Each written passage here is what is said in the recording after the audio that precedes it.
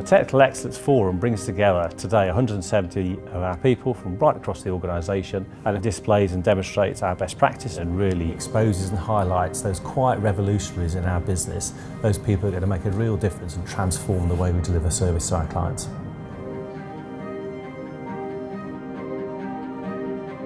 There's no substitute for actually talking face to face with your peers.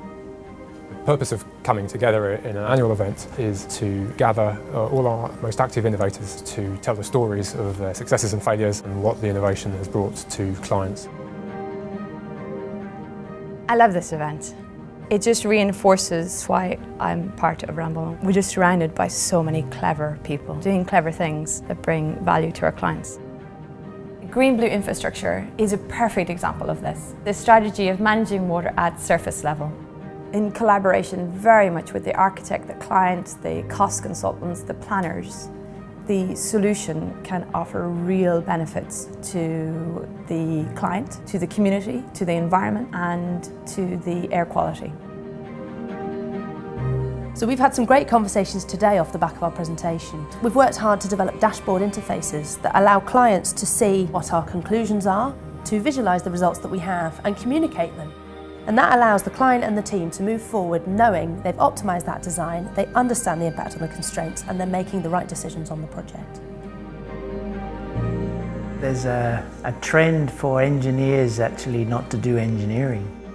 It's actually to do creative thought in the built environment. My system enables you to take a frame for a gantry that we've already designed, add bits of equipment, whatever you fancy, depending on client's requirements. So the old system would take 3, maybe 4 days.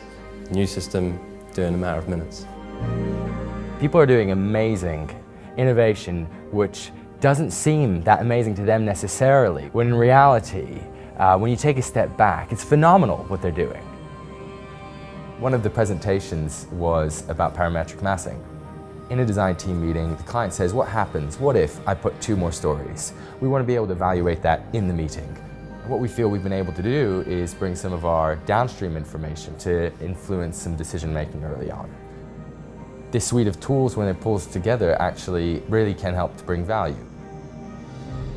Automation and benchmarking is the key thing. That gives us a check as in what are the theoretical values and what are the real practical values from the existing projects. So that is an important thing here. The world doesn't stand still.